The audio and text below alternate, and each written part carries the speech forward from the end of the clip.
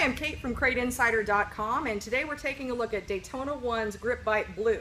Now this is used as an outside tire treatment, and it will actually work as an elastomer, so it restores and adds new life, and it allows your tires to actually last a little bit longer.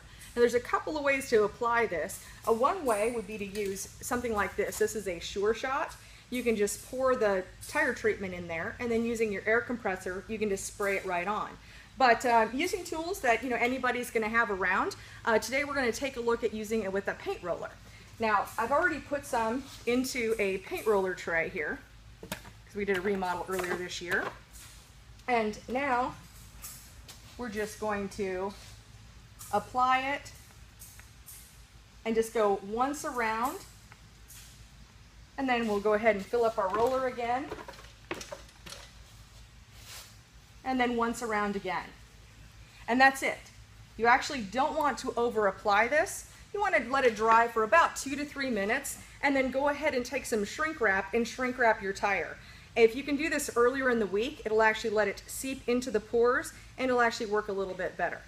It's actually best used with the whole family of Grip Bite products. That includes Grip Bite Aqua, the tire cleaner, Grip Bite Red. You can actually use Grip Bite Red over the top of that. That's a qualifying tire prep. And then Grip Bite Green is used on the inside. All of these products are available online at CrateInsider.com. Just go to our online store and check out tire prep. Thanks for watching.